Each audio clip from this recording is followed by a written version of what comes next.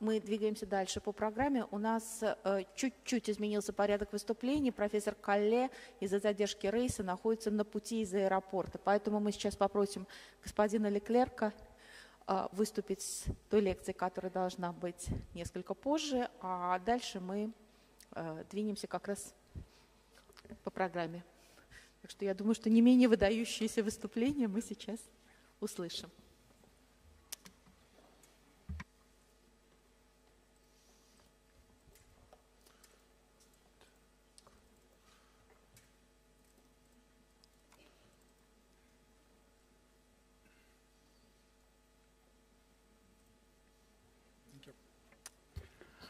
Well, so I'm sorry for you because you have to listen to me a second time very quickly. But Jean-Philippe Collet has a flight delay, about 2 or 3 hours, I don't know. So I hope he will be there after. If not, I will have to make his talk. It will be a little bit difficult. So I have to discuss with you within the next 30 minutes the treatment of arrhythmia, where we are, and where do we go? And to be honest with you, when I finished to prepare my first talk, the duration of the talk was 2 hours. So I have to shorten my presentation to be on time. Because there is a lot of things in the treatment of arrhythmia.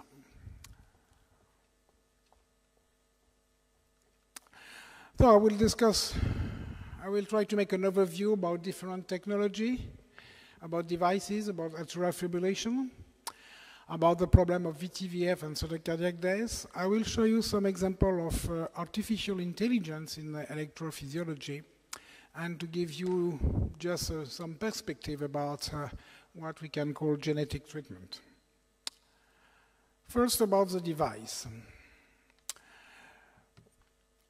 Today, we have in our devices very mature and smart algorithm to detect and to treat arrhythmia, to follow also the potential dysfunction of the device, especially the problem with the ICD leads. Our device can give you some very important information about the hemodynamic status of your patient, especially patient implanted with CRT. And sometimes you can prevent some heart failure decompensation with this new algorithm, and this is very useful because you can avoid heart failure hospitalization in your patients.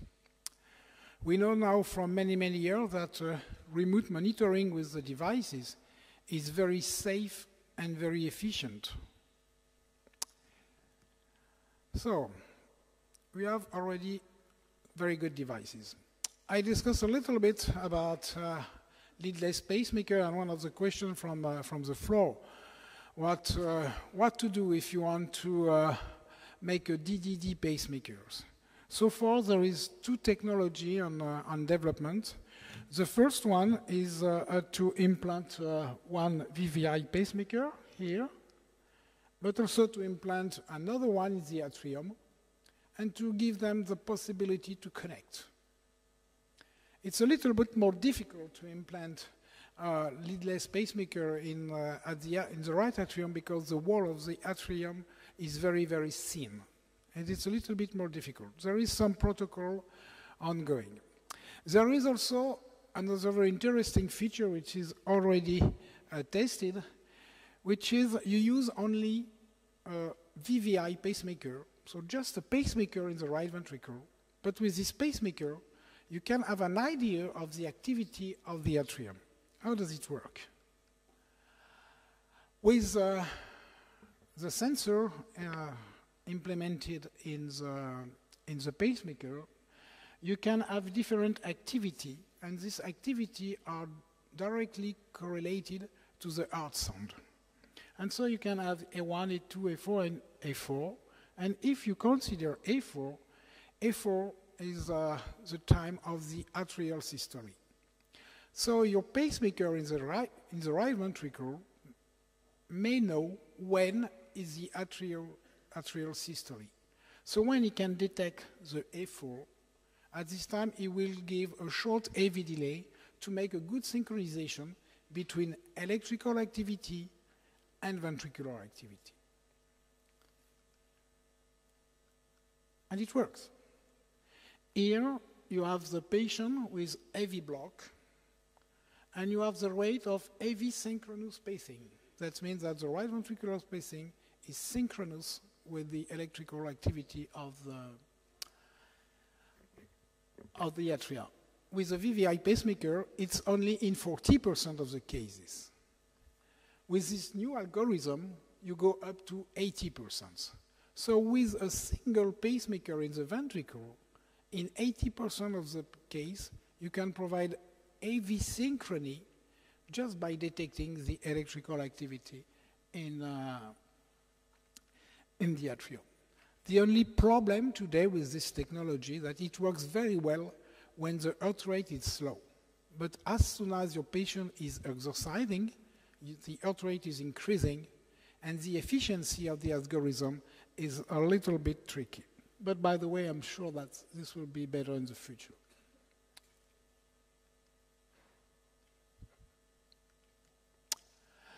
We discussed about leadless pacemaker, and this is the first case we presented in the European Heart Journal, showing that it was the first leadless CRT patient, because this patient had a micra here, and he has also this device I presented a few minutes ago, the Y system with the battery, the transmitter, and this. And this patient had a CRT without any lead. And I think this could be the future of the patient. The advantage of this technology is that you pace in the endocardium and not in the epicardium. And this is just to show you the difference in terms of curate duration with VVI and by V pacing. You know, subcutaneous ICD. You know that the problem with ICD is the lead, especially in young patients. Now we have very secure CAN, but we still have some problem with the lead. And one of the risk of the ICD lead is the risk of fracture. And when there is a fracture of the lead sends some information to the box telling that the patient is at 400, 500 BPM. And so it gives shocks. It's inappropriate shock due to lead fractures. And your patient is very fine. And one of our patients had a lead fracture 2 weeks ago, and he received 25 shocks, inappropriate. He was like you and me, there, very comfortable, and he received 25 shocks because the information received by the defibrillator were wrong because there was a lead fracture. So now we have a new technology, which is a subcutaneous devices. So you have a CAN, and then you have a lead just inserted under the skin. And so with this technology, you have less risk of fracture. The only problem of this technology today is that you cannot pace the heart. For example, if you want to do anti-tachycardia pacing to reduce VT, it's not possible. So the future now for this technology is to insert a leadless pacemaker and to make some communication between the ICD and the pacemaker, and in case of VT, to provide anti-tachycardia pacing to reduce the VT. This is another example of extravascular ICD, which is under evaluation. As you can see on this slide, the lead is inserted under the sternum, not under the skin. The first generation was over the sternum and under the skin. This one is a little bit more complex because you insert a lead behind the sternum. But the advantage of this technology, as compared to the first one with the lead under the skin, is that you will have lower defibrillation threshold, so you can use smaller CAN, and with this technology, we will be able to pace the heart. So it will be a lead not in the vein, but under the sternum, and so you can pace the heart. This is under clinical evaluation. This is what they call the string ICD. You have everything in this device. You have no can, nothing. It's probably the future. It's very easy to insert. You don't need fluoroscopy. You have just like a string, and you have everything inside. The battery, the defibrillation capabilities, and it's a rechargeable device. So probably in the future, we will not have can for this patient with ICD. There is also, for pacemaker, a very new technology, and especially in Switzerland, they are working about devices without battery. The problem of the technology today is that your battery has an expectancy life of about 10 years, but you have to change the battery every 10 years. With this system, you don't need a battery because you use the mechanical motion of the heart to provide energy with what they call energy harvesting mechanism. So when your heart is beating, a system is taking this energy and transforms this energy to electrical activity. So you don't need a battery, and this was tested 2 years ago already in animals. You have also solar pacemakers. This is very fashionable. For the ecology, it's very good because you don't need lithium, which is very, very huge problem for pollution. So you have it's not in human use already, but you have a small device under the skin, and they can take the light and they can transform the light to electrical activity, and thus to avoid to have a battery. You know already this technology because it's very, very fashionable at this time in cardiac pacing. When you pace the right ventricle, you know that you can induce desynchrony in the left ventricle and to decrease the left ventricular ejection fraction. A new technology could be to pace the His bundle. This was a technology which started 15 years ago, but there was some technical issue and problem of high pacing threshold. But today we have new tools to help us to pace exactly at the His bundle level, and we have now good data about the threshold of this technology. So you need a special catheter to put your lead just on the His pacing. And this is an example of a patient with very narrow QRS. It's like a normal QRS, but here you can see a spike. So this patient is paced, but it's normal QRS duration. It's impossible to have this with right ventricular pacing. So it's just because you have a block at the His bundle, and you just pace just after the block. And so you can capture the normal conduction system. This is just a comparison in a small study between His pacing and right ventricular pacing, and you can see that you have less complication, a better outcome with His pacing as compared to right ventricular pacing. But it's not only for conventional pacemaker indication. There is some groups, especially in China, who try to make His pacing for patients with CRT indication, patient with left bundle branch block. And you have, for example, an example how it works. So you have here the left bundle, the right bundle, and you have a block there. And if you pace here with the high energy, you can activate, of course, the right bundle, the right ventricular muscle, but also the left bundle. So in patients with proximal left bundle branch block, by pacing the His, you can correct and have very, very narrow QRS. And there is very promising data. It's not randomized controlled trial, so we have to be very careful of that. But you can see that you have the follow-up data for left ventricular ejection fraction in orange and the baseline. And for example, with this patient with CRT indication and with His pacing, the left ventricular ejection fraction increased from 32% to 60%, which is a very impressive result. Usually with CRT, it's about 8 to 10%. So it's very impressive. Perhaps too much, but very impressive. And also you have a huge decrease in left ventricular and systolic volume. The advantage of this technology is that you need only one ventricular lead and not two ventricular leads. You know that our patients now are more and more connected, and one of the problems of atrial fibrillation is to detect atrial fibrillation. In about 30 to 40% of the cases, atrial fibrillation is silent. You have no symptoms. The problem of this silent atrial fibrillation is that the outcome is worse because patients are not treated. So you have a higher risk of stroke, higher risk of heart failure, and so on. So it's very important to detect atrial fibrillation. But to detect atrial fibrillation, so far you had to make an ECG, which is not very easy.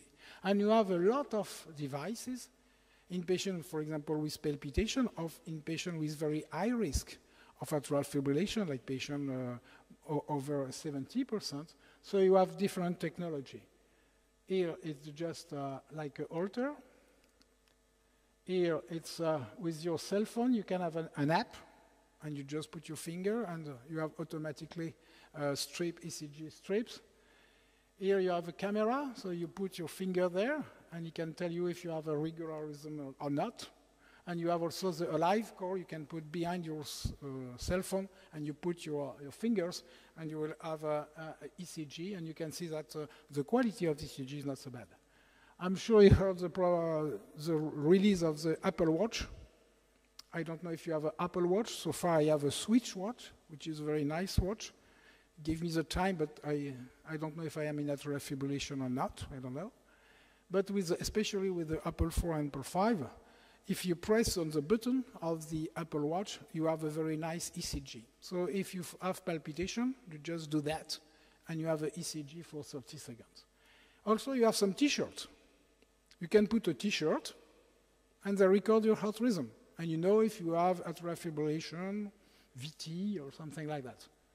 This is very useful, especially if you want to follow patients, because it's difficult to put a Holter system during 2 or 3 days feasible, but for 3 weeks, but they can wear a T-shirt. And the T-shirt will continuously record the rhythm of your patients. Some words about AFib ablation. It was one of the major advances in the field of AP was AFib ablation. Before AFib ablation, we had only drugs. And mainly the best drugs was amiodarone, but you know that the efficacy of amiodarone at 1 year is about 60%, with a lot of side effects.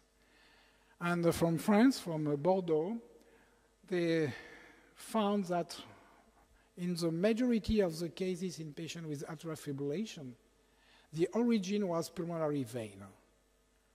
So the treatment of atrial fibrillation is not to go inside the vein to destroy the site of this pulmonary vein activity, but to isolate the vein.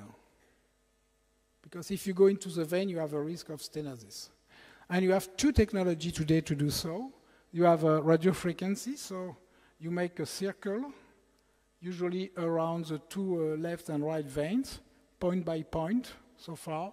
And so you isolate the pulmonary vein from the atrium. And if you still have electrical activity or fibrillation in the pulmonary vein, this will not go to the atrium. And now you have another technology, which is a cryo balloon.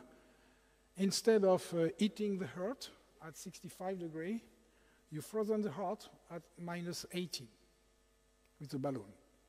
And there was a comparison, and for paroxysmal ablation, the 2 systems are working very well. So this is just an example of what we do. For example, here you can see that we perform the isolation of the right, the 2 right ventricular vein, and here the isolation of on the left one. Here it's just using cryoablation. So you have the electrical activity in the atrium here, and you have this is the potential of the vein, and you can see that here, for example, you cannot recur when you have the electrical activity. You have no more pulmonary vein potential, so that means that your vein is totally isolated from the atrium. So there is a lot of progress in AFib ablation. I don't want to go in details in everything. But now we have other technology, especially in imaging technology and EP technology, to find what we can call rotors. It's, you will see one example. At the level of the atrium, there is some source of very heterogeneous activity with like rotors. You have also what we call non-pulmonary vertebral ablations. Now also we do what we call voltage map-guided ablations. So when your catheter, you can assess the voltage of different zones, and when it's a zone of low voltage, that means fibrosis, and you can try to isolate this zone. Also now there is some interesting data showing that when you do AFib ablation, probably also you have to isolate the left atrial appendage. And we have a lot of new devices. I will show you an example. Also we have a lot of new energy source and what we can call with high power sources and very short duration of application. Just to show you some example, for example, like here, you have a rotors, and in some patients, especially in patients with a persistent of permanent ablation, it could be very useful to ablate these different zones. This is just to show you that when the patient has a non-pulmonary vein source of the atrial fibrillation, you have a worse outcome in terms of recurrence.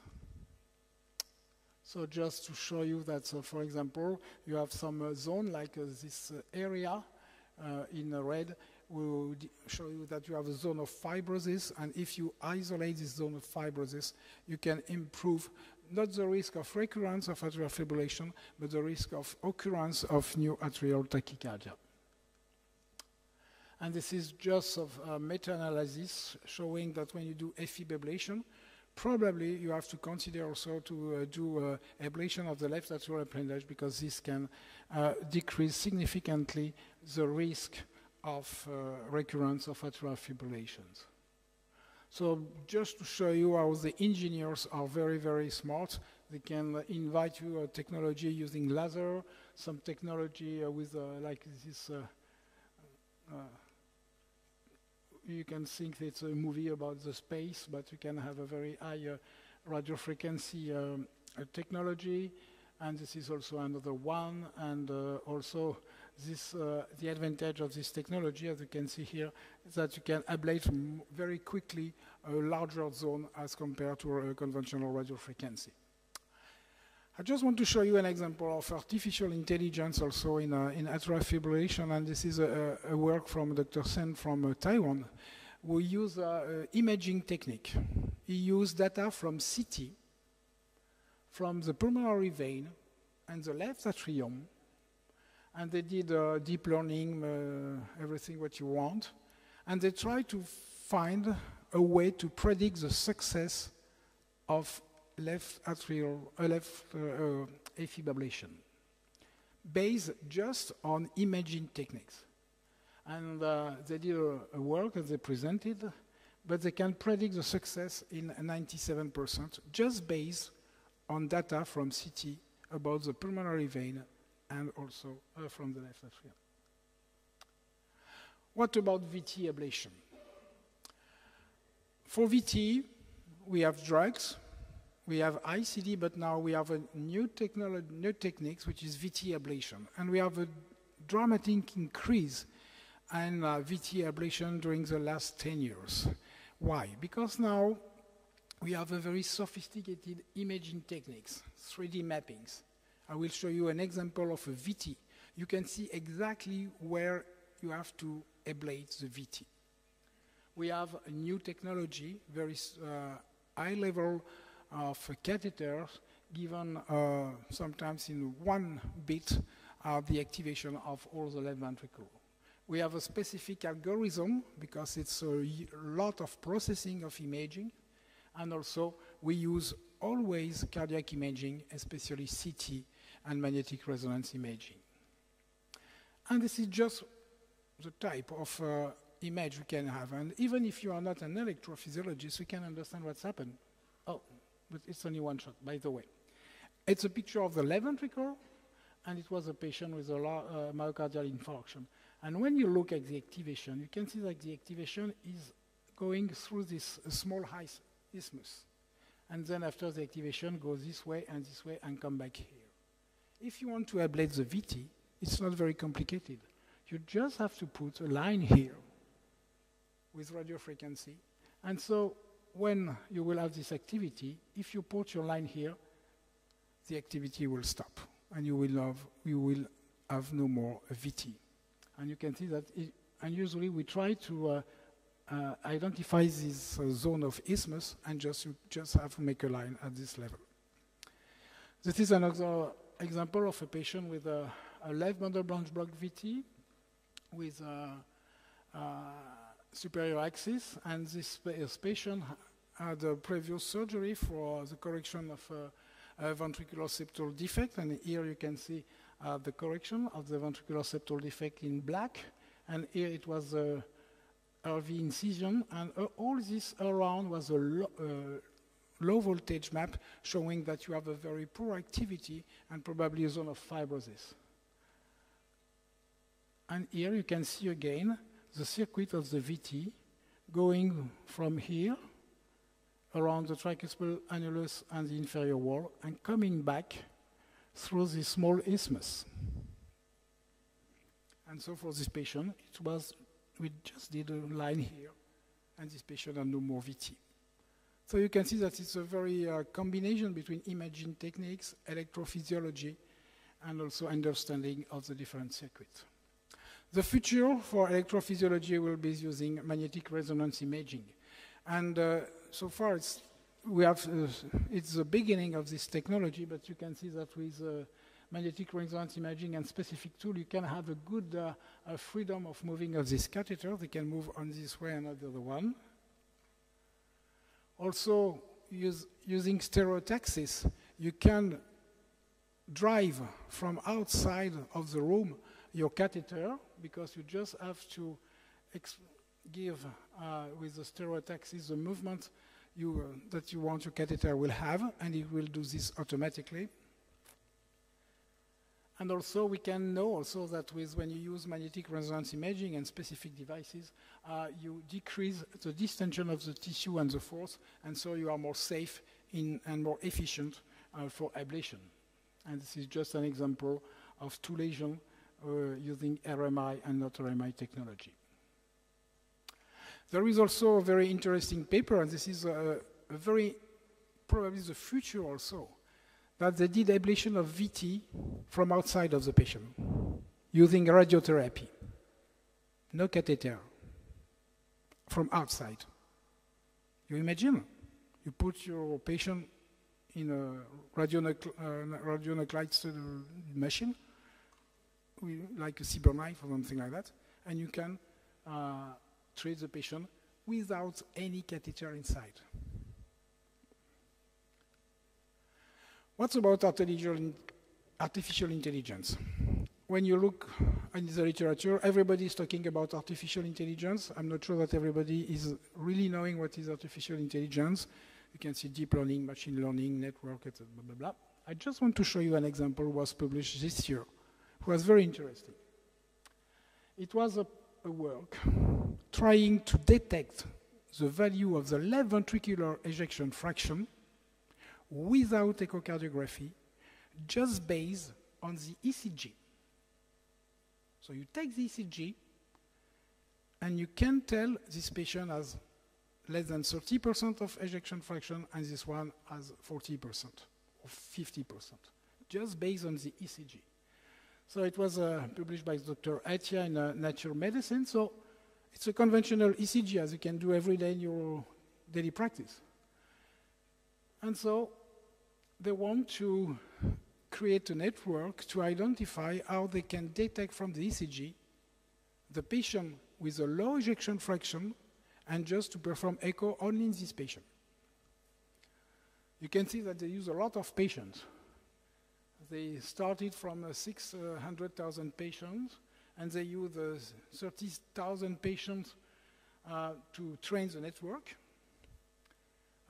9,000 patients to validate the network, and they test their algorithm in 52,000 patients. Oh, huge cohort. So it was, they use a lot of ECG, and so they have a system with artificial intelligence. And look at this curve. It's very impressive. It's the area under the curve to detect the ejection fraction based on the ECG. It's 0.93. If you look at the mammography for breast cancer, it's only 0.85. Cervical cytology, 0.7. PSA for prostate cancer is 0.92. That means that this algorithm is almost doing as well as PSA for prostate cancer to detect LVF. We have also new technologies. It's just a paper published 2 years ago about optogenetics, which is a new discipline that will allow you to target light-induced modulation of the function of excitable tissue through the expression of light-sensitive proteins like ion channel pumps. It is just a new technology, but these have potential implication in EP for pacing, CRT, or defibrillation. Just to conclude about genetics, you know that we have more and more genetics in our daily practice in EP, especially for patients with what we call inherited channelopathies, for Brugada, long QT, and so on.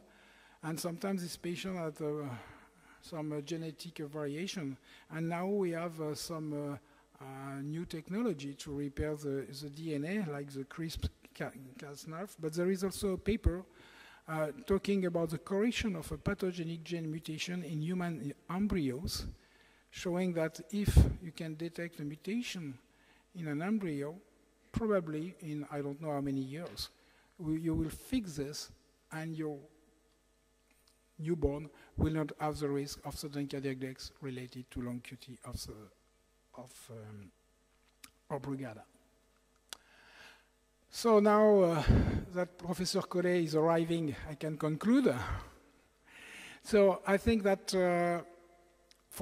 during the last 2 decades in electrophysiology and device, we moved far and very quickly. But I can tell you that now we are moving far away and faster. And the goal of this improvement in EP is to provide to our patient a personalized treatment of their arrhythmia. Thank you very much.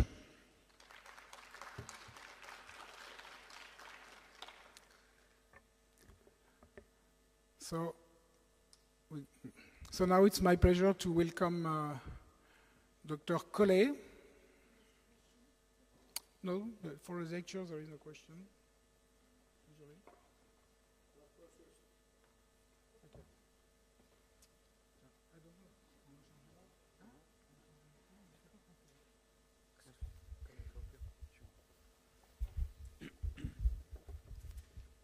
Огромное спасибо за ваш интересный доклад.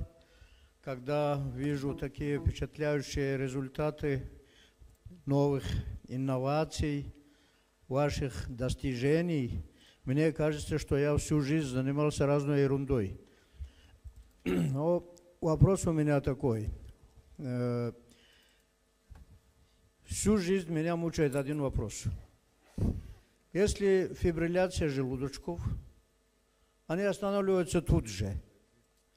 А если фибрилляция предсердий, они всю жизнь работают.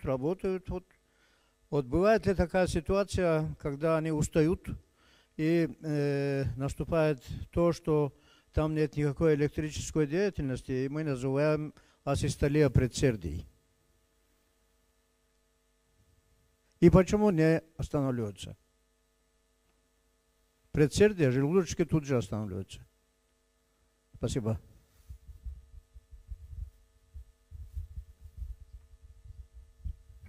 Yeah, it's true that we have this data from the memory of the device that we didn't know that, but in some patients, ventricular fibrillation can stop after 15 or 20 or 30 seconds. And this was especially in patients with a non-ischemic cardiomyopathy. And this is because sometimes when you have a circuit with a VT, but also for ventricular fibrillation, you can have a spontaneous conduction block. We can explain that. It's one of the explanation. And so it was a very surprise, because we thought that the VF was always very dangerous for the patient because it would not stop. But especially in non-ischemic cardiomyopathy, in about 40%, when you have a start of the VF, after 30 seconds, it stops. But we don't have a clear explanation about that.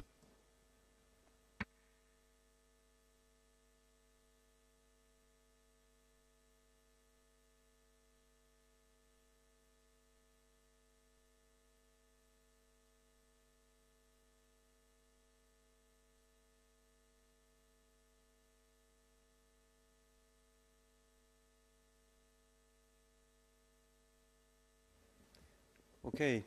Спасибо вам. Я понял то, что вы сказали про желудочки. Ну а почему не останавливаются предсердия? Почему они всю жизнь фибриллируют? И мучают нас всех. Спасибо. Atrial fibrillation can stop as well. Atrial fibrillation can stop as well. No? Sorry.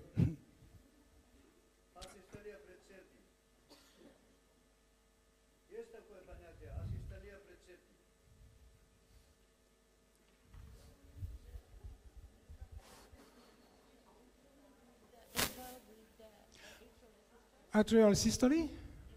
Yeah, sometimes it's, you have atrial systole and this start again. I don't catch the question, I must say.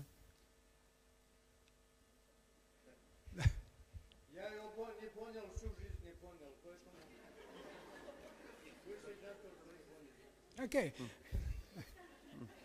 No, that depends, because, for example, sometimes you have sinus arrest can be transient for because you have a stop in the sinus and this start again.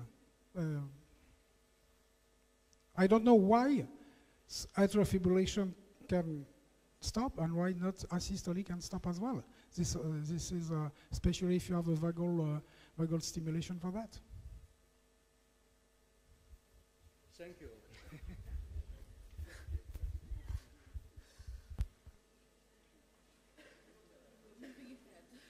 Okay, so good afternoon, everybody.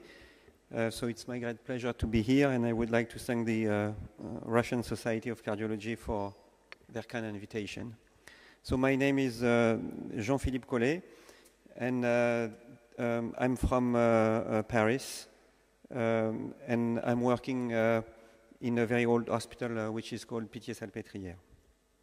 So my task is to give you some thoughts about resuming antithrombotic therapy after major bleeds. And as you know, oral anticoagulation especially is a major concern, because the vast majority of patients who are admitted in hospital for side effects of treatments are mainly because they are exposed to oral anticoagulation or also insulin therapy for diabetes. These are the main factors responsible for these unwanted events. And you can see that major bleeds while exposed on oral anticoagulation is an issue with a high rate of mortality and a high rate also of fatal bleeds. And in France, we estimate that the number of patients who are dying because exposed to oral anticoagulation is about the same as those who are dying from a car accident.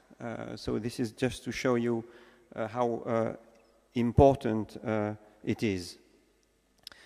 We have been knowing for many years that bleeds are associated with worse outcome, especially when occurring during the in-hospital stay. And you can see on this slide that compared to patients without bleeds, in-hospital mortality is almost 3 to 4 times higher when there is a major bleeds. And these are quite new data because it was only published in 2003, and the risk of bleeds is a quite recent finding. And we have now more in-depth data showing that bleeds can be spontaneous, but also bleeds can be the results of interventions. And you can see that whether it is provoked or not, the results is quite the same, and it has a real impact on patient outcome. And you can see these are old data. At that time, we were using very aggressive antithrombotic approach with 2B3A and also heparin for the entire hospital stay. And this explains why these bleeding rates are so high and does not fit with our contemporary practice nowadays. But anyway, this is just to show you that access site bleeds is a matter of concern. And there is also another important factor, which is bleeding from unknown cause, because usually they are not fixed and associated also with worse outcome. So you will know that knowing the origin of the bleeding has a real impact on survival. Now, if we look at the weight of bleeds versus myocardial infarction and also transfusion, it is important to recognize that the weight of major bleeds on survival is as important as a recurrent MI after an acute coronary syndrome. And we did not expect that. And at that time we collected this data. We were using very aggressive antithrombotic therapy because our thinking was that bleeds could be fixed and did not have such an important impact on outcome. And more importantly, on this slide, you can see also the impact of blood transfusion. And at the time we collected this data, we thought that transfusion could be used very liberally to treat the bleed. But in fact, you can see that when there is a transfusion, it is associated worse outcome. Not because of the importance of the bleeds, but also because transfusion per se has a detrimental impact, mainly because it can reverse the effect of antithrombotic therapy, and it has also a thrombogenic impact on the patient and may lead to more acute thrombotic events. Now, if we move to a more recent area, we have more in-depth data on bleeding on NOACs. These are the direct oral anticoagulants. They have been released on the market quite recently, and they are being more and more used, especially because their safety profile is much better. And we have a few registry showing bleeding on NOACs, and this is a French registry collecting all the bleeds that have occurred while being exposed on the NOACs that are on the market. And it is interesting to see that half of these major bleeds are spontaneous and mainly GI bleeds, and the other half are provoked, highly related to trauma or multiple trauma or head trauma. And it is, you will see that it is important. The second point is that the vast majority of the patients, while bleeding on NOACs, whether they were in the target range of the plasma concentration of the drug, which means that very few of these patients were overdosed. And we usually have the idea that when the patient bleeds on VKA, it is because they were overdosed, but this is not always the truth, and I think that this is a direct data showing that it is not the case. And there have been some concern with these new direct oral anticoagulants because of the lack of antidote. So nowadays we have the antidotes against the direct thrombin inhibitor dabigatran, which is the Praxbind, and we have also, it's not on the market, but the antidote for the direct anti-TNA, rivaroxaban and apixaban. And the question is whether having these drugs available on the market has some clinical implication in terms of patient survival when they have major bleeds. And on this same registry, the patient outcome and managements were also collected, and you can see that overall the mortality of these bleeds were 13.5%. And interestingly, you can see that almost 8% of these patients had also major thromboembolic events, mainly related to the use of reversal agents, but also because the therapy was not resumed after the major bleed has occurred. And this is an important question because we never know whether we should resume the therapy after an intracranial bleeds, for example.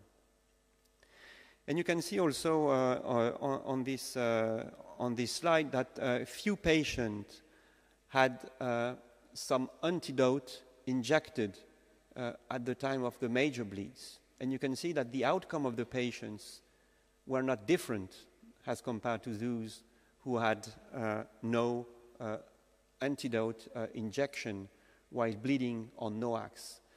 So this is just challenging the clinical utility of these antidotes in the real-life practice. And the market penetration of these new drugs has been questioned first because there were no antidote. The antidote are now available, and we are not quite sure whether they can improve the patient outcome.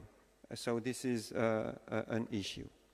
And finally, the last point, you can see that when there is a major bleed, the mortality differs according to the type of bleeds. And when the bleeds is intracranial, the prognostic is the worst, whereas when you have a bleeds where the origin can be identified, and when there is an intervention that corrects the bleeding location, then the prognosis is much better.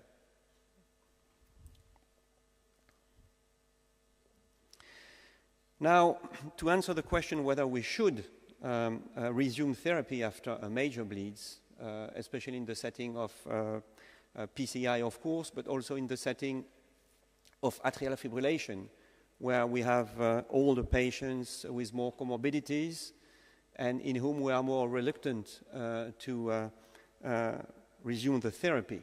So we have to re-stratify, and I think that we have now tools which can be very helpful. The first one is data which are derived from major trials on coronary artery disease patients. And now we are able to know what is a low risk of ischemia, what is a high risk of ischemia, what is a low risk of bleeds, what is a high risk of bleeds when you have a CAD, what is a low risk of death and what is a high risk of death. And we have all, the independent predictors, of this major outcome of interest.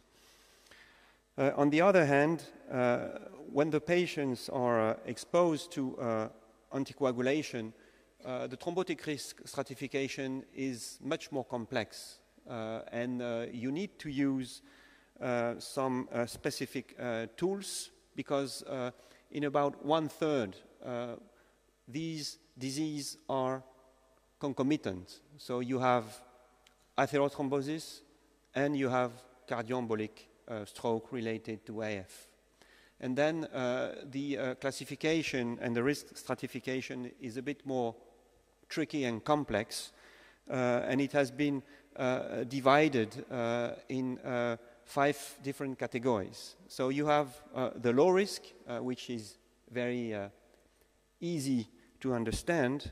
It's when you are far away from a PCI, far away from an acute coronary syndrome, or when you have a CHATS-VAS score, which is 0 or 1. And on the other hand, you have the very high risk on the top of this diagram, where you have the recent ACS within the last 7 days, or when you have the patients with mechanical valves or CHATS-VASc at 6 or more, which means that these patients have already had a stroke while or not on anticoagulant therapy. And finally, patients with LVADs. And in between, you have the high, moderate, and low to moderate category. And this is our task to understand where we are, and this is going to help the decision-making on whether we should continue the therapy or we should withhold any reintroduction after our major bleeds. And finally, you have the bleeding risk stratification. And this was published in 2017. And this position paper was dedicated to major bleeds occurring on antithrombotic therapy and how to resume the drugs. So the graph is a bit complicated, but you're going to understand that how you have to proceed. So first, you have to identify the bleeding source and the severity. Then you have to apprehend the clinical setting, and finally you have to evaluate the patient's clinical risk factor for bleeds. So it's a recurrent bleeds. So mainly to assess the risk of recurrent bleeds, you use the Hasbled score, which is very well known and which is quite easy to use. Now, for the bleeding source and the severity, it's quite straightforward. So if you have an intracranial bleeds or life-threatening bleeds of extracranial location but of unknown location, you are dealing with a very high-risk patients.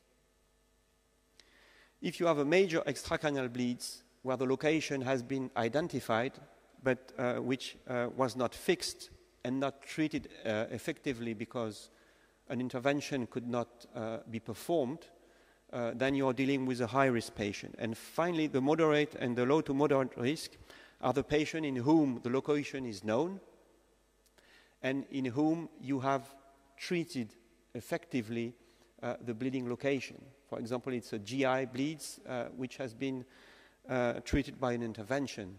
This could be also any other type of bleeding source that has been treated with an intervention, like an embolization or whatsoever. And you will see that when you have among the very high bleeding risk at least one of these factors, then you cannot resume therapy. For the moderate, low to moderate, and low bleeding risk, in the vast majority of the case, you will be able to resume the treatment, whatever it is, anticoagulation, or antiplatelet therapy, because you know where is the bleeding and you know that the bleeding location has been fixed. And this is very important. Now, as I told you, the most difficult situation is intracranial bleeds.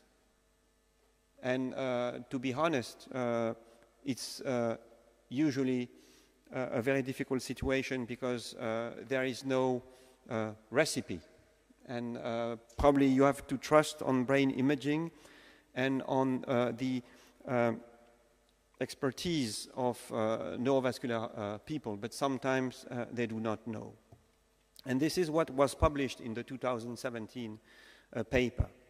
So if you have an intracranial hemorrhage in a patient with an indication for oral anticoagulation, especially mechanical heart valves, when you have a mechanical heart valves, especially in the mitral position, you cannot leave without oral anticoagulation. And if you go in neurosurgery departments, you have many patients who are, admitted for intracranial bleeds, especially with mechanical valve in the mitral position, and in whom the oral anticoagulation has been interrupted for more than 3 weeks. But it is because, there is the risk of recurrent bleeds and, of course, the risk of fatal events. So this is a tricky balance. But these are very, very few patients. So you have also patients with non-valvular atrial fibrillation. And when there is a lobar intracranial hemorrhage with multiple microbleeds, usually it's a contraindication to resume therapy. And then you have other options like left appendage closure to avoid resuming therapy. And you have also in-between situation where you have intracranial hemorrhage, then you assess the risk according to the CHADS-VASc risk of embolization, and you may consider using NOACs instead of anti-vitamin K, or you may consider also avoiding oral anticoagulation because of the high risk of recurrent intracranial hemorrhage. These are very few patients. Usually they are elderly patients with multiple comorbidities. And I think that the key message here is that usually they die more from bleeding events than from cardioembolic events. Now, this is a quite recent paper showing the clinical impact of resuming oral anticoagulation after intracranial hemorrhage, either spontaneous or post-head trauma. And you can see that in average, the rate of death is 20%, which is very, very high. But you can see that when the oral anticoagulation is reinitiated after, the healing of the intracranial hemorrhage, then you have a much better outcome than no resuming of the therapy. You have less recurrent stroke, of course, and you have less mortality as compared to discharging the patient without any therapy when the oral anticoagulation is indicated. And this is not the only registry that we have, and I think that the data are quite consistent because you can see that it's almost 2,400 patients, which is, I think, meaningful. And then you have a meta-analysis on various studies with almost 5,000 patients with intracranial hemorrhage, mostly on vitamin K antagonist therapy. And you can see on the left-hand side that when the treatment is not resumed, then you have more acute thrombotic events, and this is highly significant. You can see that the ratio is almost 0.34, which means that you have a 70% risk reduction of acute thrombotic events when you resume therapy as compared to discharging your patients without oral anticoagulation.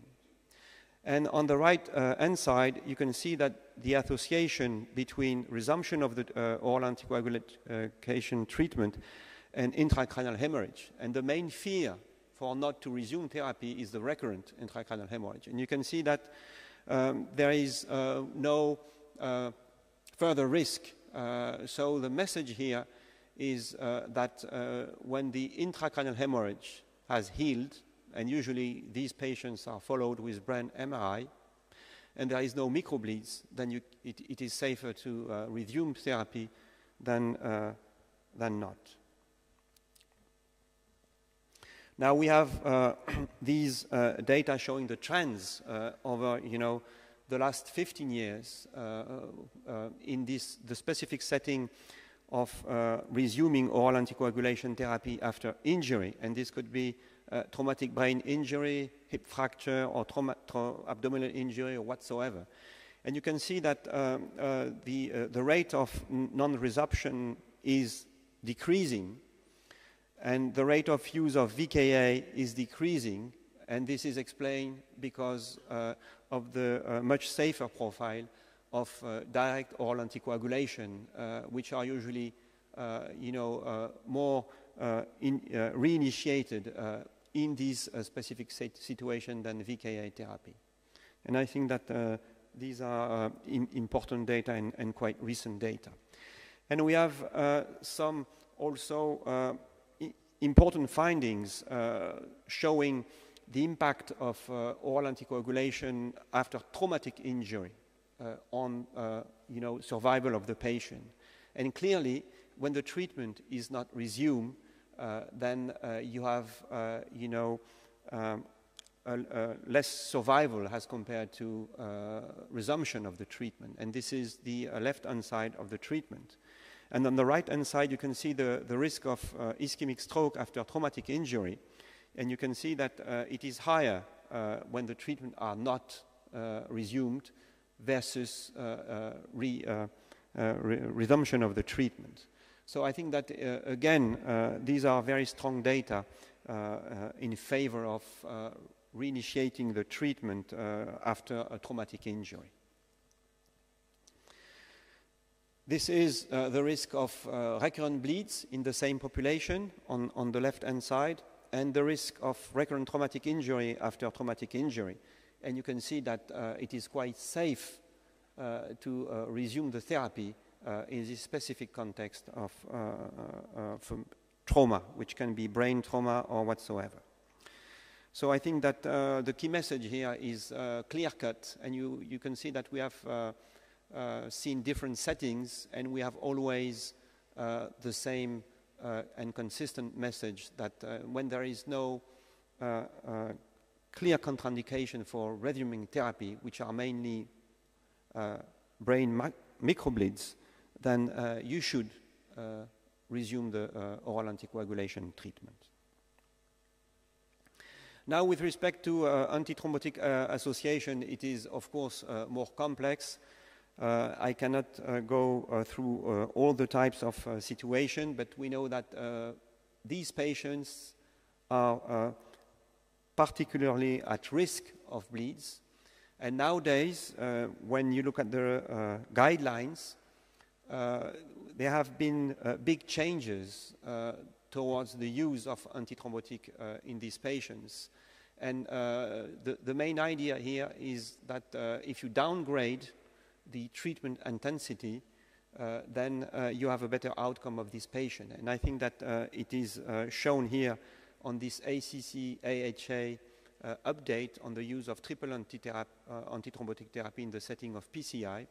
And if you pay attention to the right-hand side, in the patient at low ischemic thrombotic risk and at high bleeding risk, they recommend only triple therapy during the hospital stay, and then stopping one of the antiplatelet agents, and even up to 6 months, stopping all the type of antiplatelet agents, leaving only the oral anticoagulation on board. So there have been big changes because we have learned that in these patients, they bleed more then they have thrombotic events. And usually when they bleed, you stop the treatment, and at the end, they have recurrent thrombotic events. So it's like a vicious circle. So if you are interested, you have many practical recommendations on how to deal with bleeds in these patients who are on dual antiplatelet therapy with and without oral anticoagulation. And this is the 2017 update of the European Society of Cardiology. And here you can see how you should deal with the moderate bleeds in terms of, on the left-hand side, dual antiplatelet therapy, in the middle, oral anticoagulation, and on the right, in the green, the general measures. But you can see that in these patients with moderate bleeds, which means any bleeds associated with a significant blood loss, requiring hospitalization and blood transfusion, usually you have to stop the APT, but you have to continue one antiplatelet agents. With respect to oral anticoagulation, usually you have to withhold the treatment and then you will reinitiate when the Chad's VASC is 4 or more and once the patient has stabilized. And then you escalate according to the situation. So this is the moderate situation, this is the severe situation, and you have the DAP management on the left, you have the oral anticoagulation management in the middle, and then you have the general recommendation. So the worse is the situation, and usually you withhold all the treatment, and you wait for a few days that the patient has stabilized, but more importantly, the most important factor is to identify the location of the bleeds. And the second key point is to know whether it has been treated effectively. And these are the major determinants of how you should behave with respect to resuming the treatment. And finally, you have the life-threatening bleeds. Of course, in this situation, you stop all the treatments because the risk is related only to the bleeds and not to the potential thrombotic events which may occur.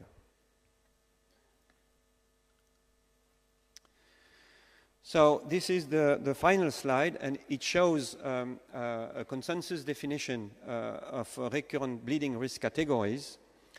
And it also shows you how to resume the therapy according to the situation. So if you are in the low risk category for recurrent bleeds, which means that both the bleeding source and severity and the clinical setting and the patient risk factors must be low, these are in the green situation, you can resume the therapy.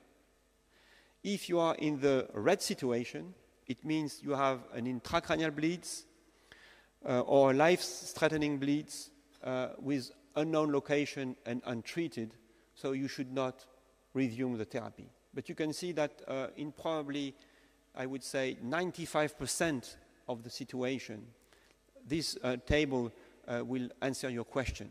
And in the vast majority of the case, you should be able to restart the treatment with a certain amount of time, depending on the situation and on whether the patient has stabilized or not. So to conclude, I would say that has a key message, withholding oral anticoagulation is not beneficial to patients, especially atrial fibrillation patients. And roughly 15% of these patients do not resume their treatment, and they have, of course, worse outcome, and usually they have a higher rate of mortality. But you have to keep in mind also that when you resume the therapy, you have, of course, a higher risk of recurrent events, but that does not exceed the risk of mortality that is related to not resuming the therapy. Probably the most tricky situation is spontaneous intracranial hemorrhage. And for this specific situation, of course, you need a dedicated staff discussion, especially with the specialists from neurovascular subspecialty. And finally, of course, you have to consider the patient comorbidities, and probably you have also to think of switching from VKA to NOAC when you have severe bleeds, especially when it is spontaneous and when it occurs in the brain. So I think I will stop there, but I think that if you go to the references that have been shown in this presentation, you will find nearly all the answers to your question. And I think that the most, I would say, unmet needs nowadays are two. First, whether we should use antidotes and whether they are beneficial. And we have very few data. Nobody knows. As doctors, we think that it is safer to have antidotes. But to be honest, we have no strong data showing any kind of clinical benefit as compared to having no antidotes in the patients.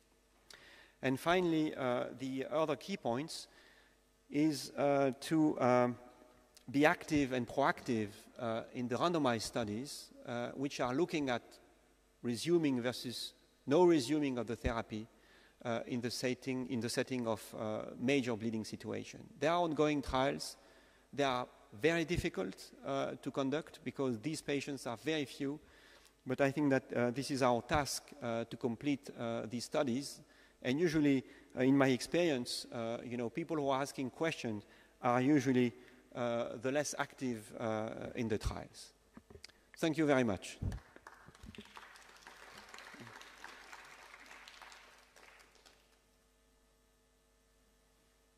So if you have any question.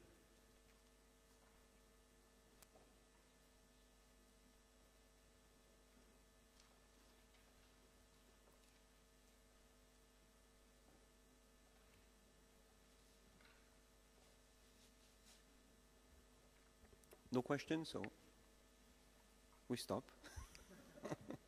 Thank you.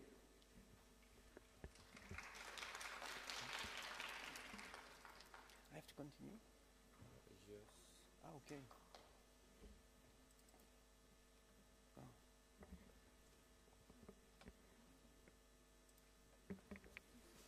How long do I have? 15 minutes? Okay, so I will continue.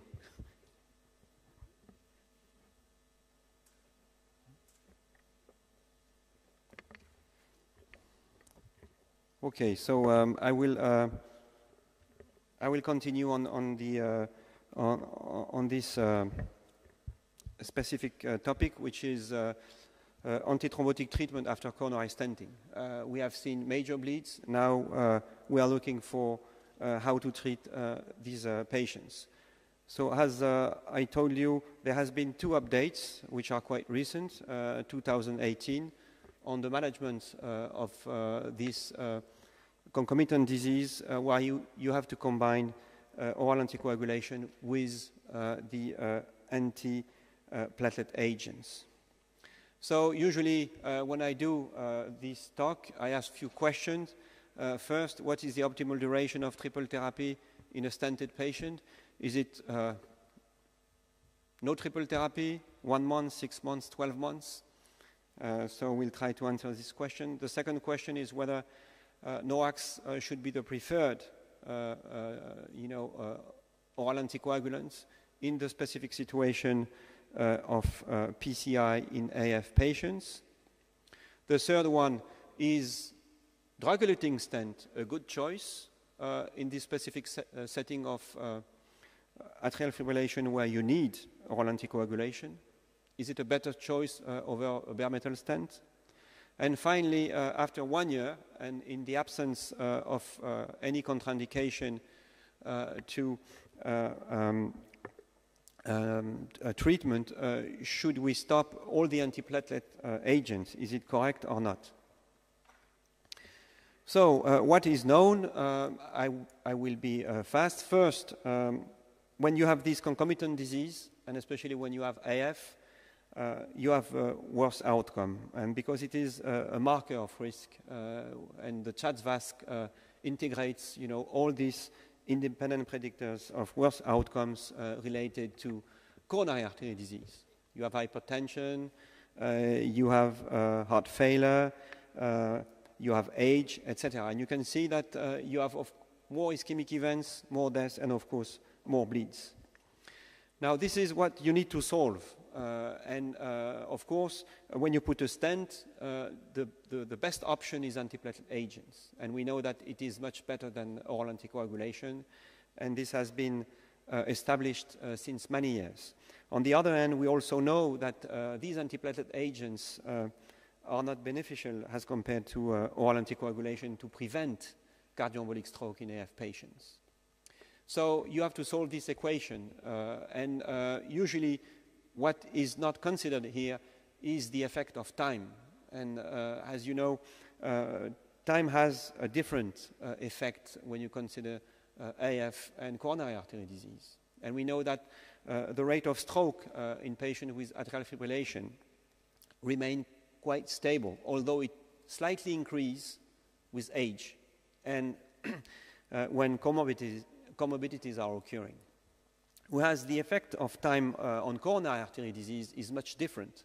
And when you have a stent placed or when you have an ACS, and then the risk of recurrent acute coronary thrombotic events is much higher, and then it is declining very fast. And this is why you need to consider the effect of time, but differently in these two settings.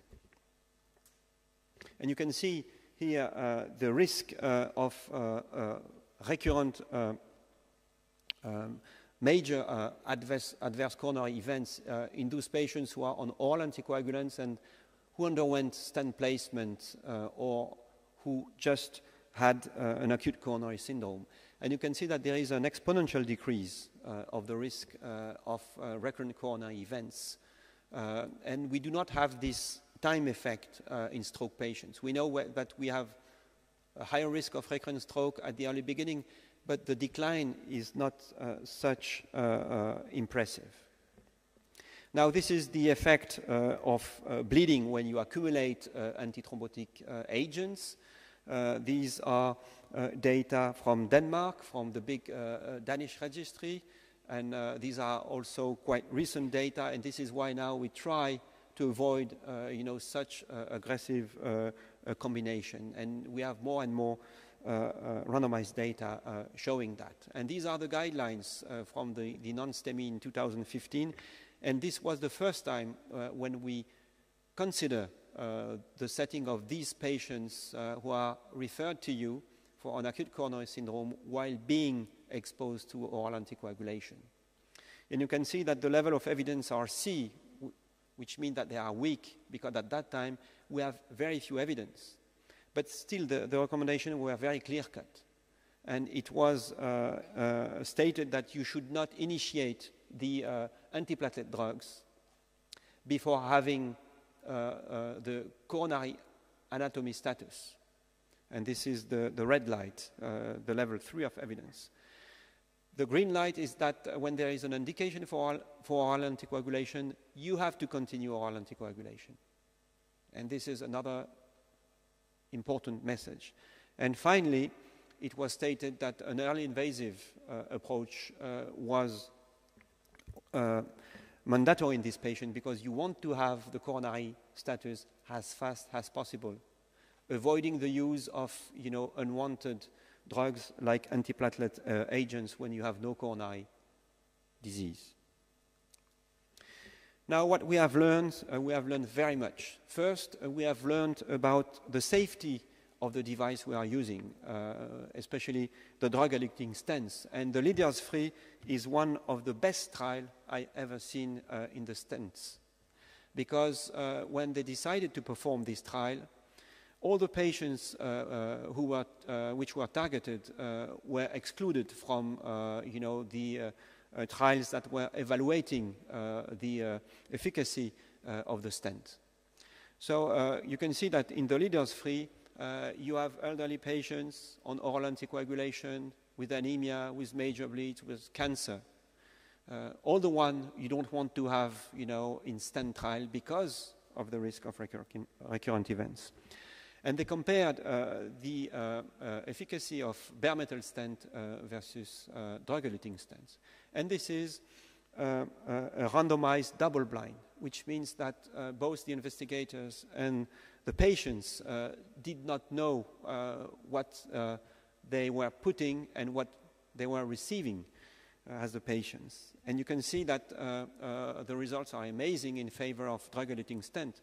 And at that time, when these results were published, the use of bare metal stent was a contraindication in AF patients on oral anticoagulation, because our thoughts were that DES were not safe enough to be used as a routine devices. And now you can see that 3 years later, in the myocardial revasc guidelines, it is stated that DES should be used as the first line, device, whatever is the situation. Whether you should have a short DAPT, whether you need to have oral anticoagulation, etc., etc. So there is no more place for bare metal stent, especially in the setting of atrial fibrillation with oral anticoagulation. And we have also accumulated some interesting data on the safety of triple versus dual antithrombotic treatment in those patients who are undergoing PCI while being exposed on oral anticoagulation. And what is interesting in this meta-analysis is that it almost fits to our patients that we are having in the routine practice. You can see that the mean age was 70 years old. The vast majority underwent drug-eluting stent implantation. 80% were on oral anticoagulation because of atrial fibrillation, and 50% had an ACS. And interestingly, you can see that when they are exposed for a long time period to triple antithrombotic treatment, they have a much higher rate of major bleeds, which is almost twice high as compared to double antithrombotic treatment. And this is a very consistent findings. Of course, the design of the trials were very different. This is a rough meta-analysis, but at least it shows that you should not treat for a long time period with triple antithrombotic treatment. And you can see on the left-hand side that the rate of ischemic events is the same, whatever is the intensity of the treatment. So this should be reassuring for especially the people who are interventionalists. Now, on the next slide, you can see what is the benefit of dual antithrombotic treatment versus triple antithrombotic treatment. And the most benefit is derived from the reduction in TIMI major bleeds, but also of intracranial bleeds. Whether you can see that the rest of the events you are looking at are almost the same, especially death, myocardial infarction, stent thrombosis, etc. This is a meta-analysis, and of course it was not done on individual data, so you could not have definitive conclusion, especially to whether the patient had a severe coronary anatomy or not, whether the patient has prior stroke or not, etc., etc., and very few patients had NOACs. So this is why we need, of course, some more in-depth investigation to provide a better guidance for the physician, and especially we need to know whether there was some interactions according to important subgroups like CHATS-VASC, the use of DES, the Hasbled score, and probably we may have different results according to these important predefined subgroups. Anyway, what does the guidelines say? It says that aspirin and clopidogrel should be used as a loading dose when you perform PCI or when there is an ACS. And this is a very important guidelines. The second key message is that when a coronary stent is implanted, you may reduce the duration of triple therapy down to 1 month, irrespective of the type of stent, BMS or DS. So this is important because many physicians believe that because you are using a DS, you need to have a longer triple antithrombotic treatment duration. And it is not the case. And finally, you can continue triple therapy up to 6 months in the patients who are at the highest risk of recurrent coronary events. And mostly this patient has been identified with, you will see, very handy tables. Finally, to be short, NOACs are preferred over VKA. And this is a 2AA recommendation. And this is a new recommendation based on the results of Pioneer and ReDual. So the randomized trial with dabigatran and with rivaroxaban. So if you need to use VKA, and this may happen, especially when you have mechanical valves, then it is recommended to be very efficient in terms of TTR. And you need to monitor very closely the INR to be in the target range of 2 to 3 to avoid any types of complication. And finally, you can see the last row. It says that a discontinuation of antiplatelet treatment should be done after 12 months. But to be honest, we have very few data to rely on this recommendation. And finally, no ticagrelor, no prasugrel, and this is important. If you are using dabigatran, you should use the highest dose, 150 milligrams BID. If you are using rivaroxaban, probably you should use the 15 milligrams dose regimen, although we have very few data. Now, if we think about routine practice, this is, the checklist that you should use when you are dealing with triple antithrombotic treatment. So you have to use the Hasbled and the TADS-VASc to assess, the risk-benefit and how you are going to treat your patients. You should keep triple therapy as short as possible, based on the data you have seen. If you have the option of using a NOAC, use a NOAC. It has a much better safety profile. The clopidogrel should be the P2Y12 inhibitors of choice. It is now available everywhere. It is quite cheap. Use the PPIs, irrespective of the GI bleeding risk. Use the low-dose aspirin. And of course, if you use VKA, you have to be very efficient in terms of INR monitoring. Now you have to recognize also the high coronary risk features.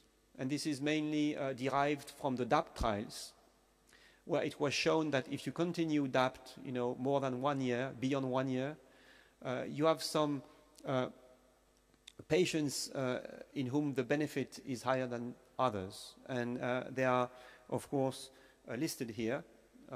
These are the patients with prior stent thrombosis, the patient with only one patent coronary artery, the one with diabetes and diffuse multivessel disease, and finally, the number of stents that were used. And again, it is very important to identify these features, and this is why when you are writing down your case report form, you have to be precise, concise but precise, so that the GP or the general cardiologist knows what is the patient's coronary status, because this will guide, the therapy especially during the long-term follow-up. And finally, there are patients in whom you should not fight too much and in whom you should not be too aggressive because they bleed more than the others.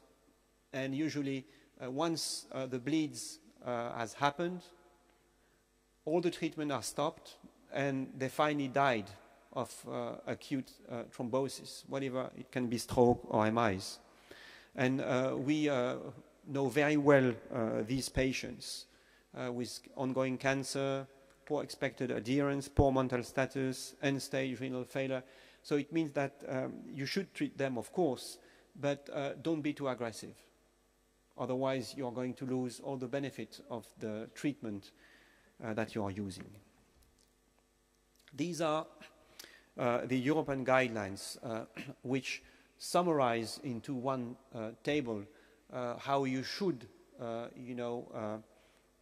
treat these patients. And it is very interesting because with the same data, the ACC-AHA end up with a bit different guidelines, which are probably more practical. But you can download these guidelines from the ESC website.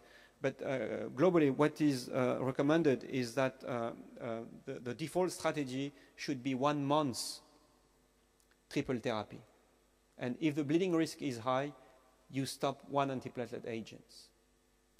And if the patient is at very high bleeding risk, you may discharge the patients without dual antiplatelet therapy, only one antiplatelet agents. But this is not the default strategy. And after 1 year, you can see that oral anticoagulation alone is recommended, but you should not have high ischemic risk features, as I have shown you on the table. And this is the ACC-AHA perspective, which is more practical to me. There is the default strategy. These are, the big boxes.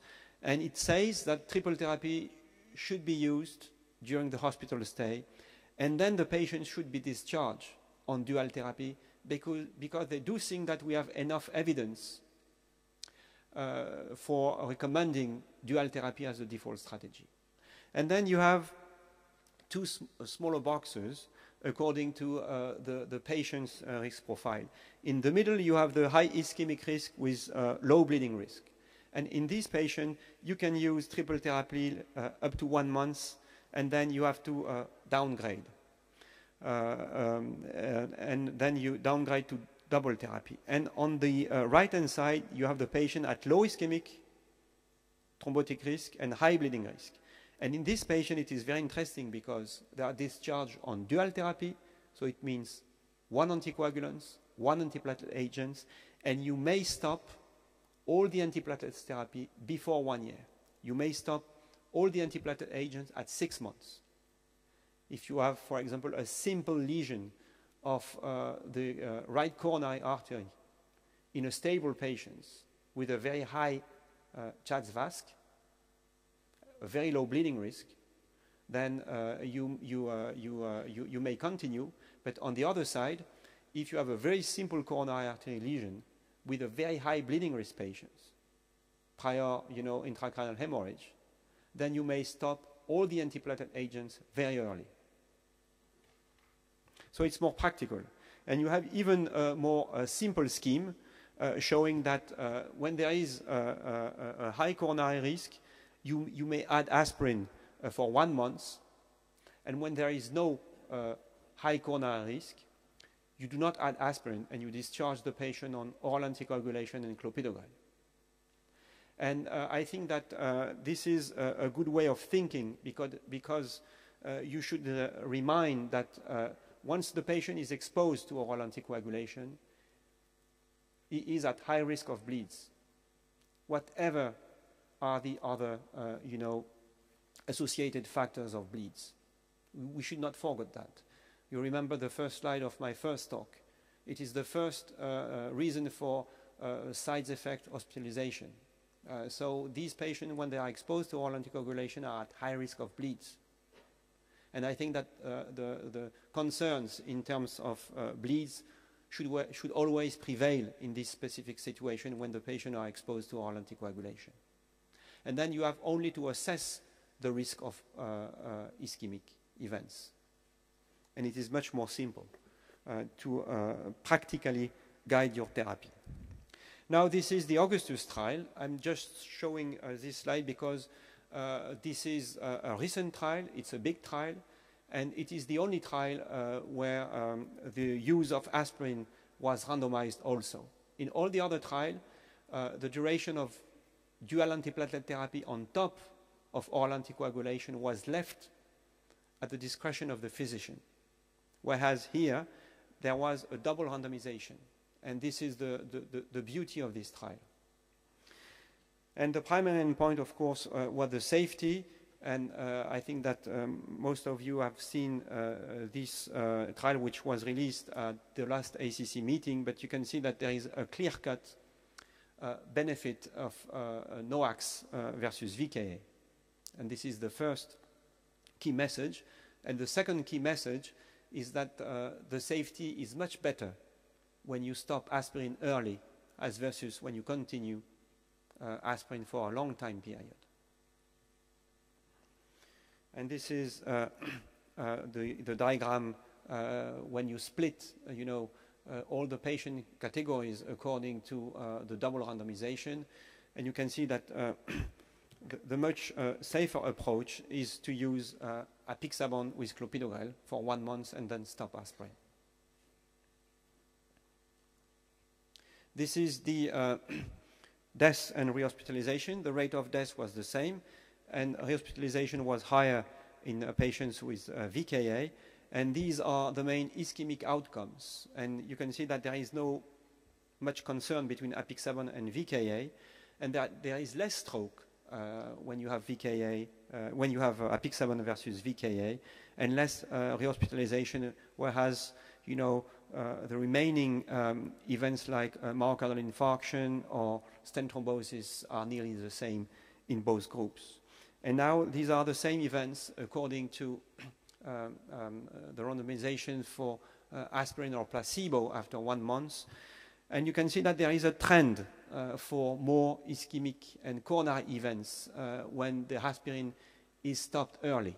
But these events are very small numerically, very few events, but still you can see that you have more myocardial infarction and you have more definite or probable stent thrombosis when aspirin is withheld early. So this should guide you in the routine practice, which means that when you have a high coronary risk of recurrent events, then you may continue aspirin longer than 1 month. But this is not all the patients. This is only a subset of patients. So you will have, of course, the ESC pocket guidelines. You can download all this table. And if we go back to the quiz and we look at the expected answers, of course, the expected answer for the duration of triple therapy were no triple therapy or 1 month. This is the default strategy. But of course, at some point, you give triple therapy at the time of PCI or at the time of ACS. So this question starts when the patient is discharged, not before. And you have to use triple therapy at the time of the stent implantation. NOACs are preferred. This was correct. And I think that the recent Augustus trial emphasized this finding. And finally, after 1 year, and in the absence of contraindication, cessation of all antiplatelet agent is encouraged. This is correct. But again, this may depend on the patients you are dealing with. So I think that if we merge all the data we have into a simple key message, you have to remember that if you use NOAC versus VKA, you reduce the risk of bleeds by almost 50%.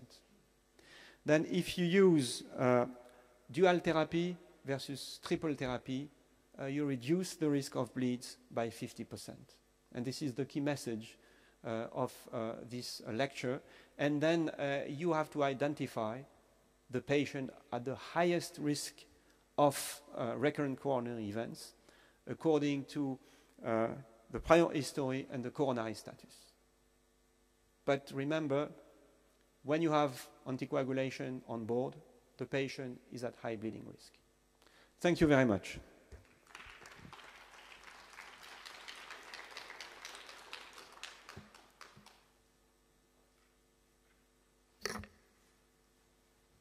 If you have questions.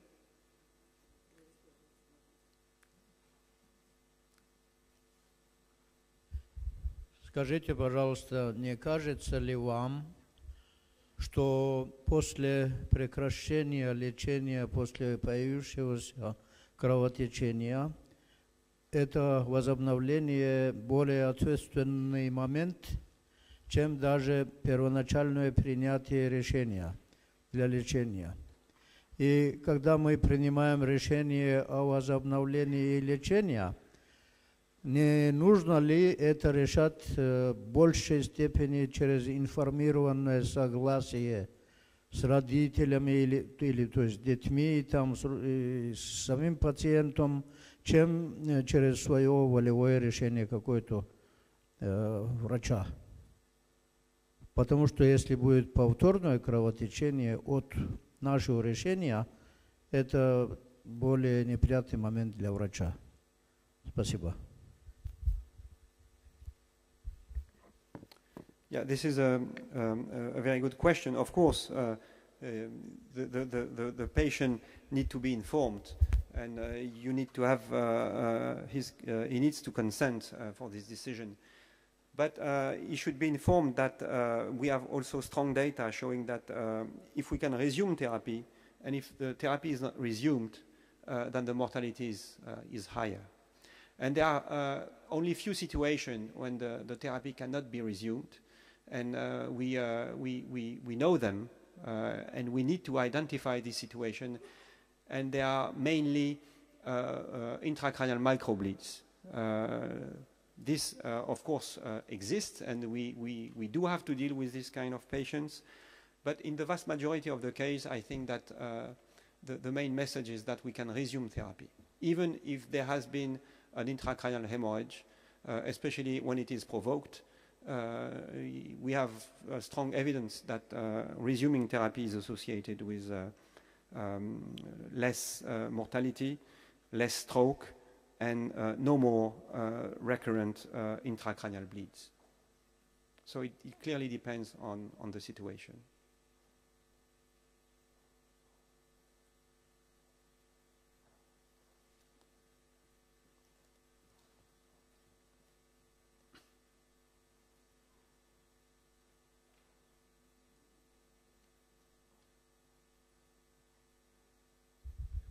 Здравствуйте. На ваш взгляд, как следует поступать с пациентами, у которых имеется острое повреждение почек, и с пациентами, у которых хроническая болезнь почек конечной стадии 5?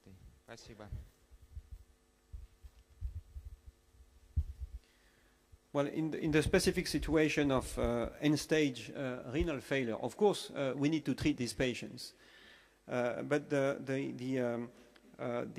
data that we have is that in this specific setting, they do have more bleeds than ischemic events. So the prevailing strategy is not to be too aggressive. So it means that if you can avoid using long-term triple therapy, you should do it. And I think that the message is that you should identify this patient at even higher bleeding risk. But of course, they should be exposed to oral anticoagulation. They should be exposed to antiplatelet agents. But the less aggressive regimen should be used in this particular setting.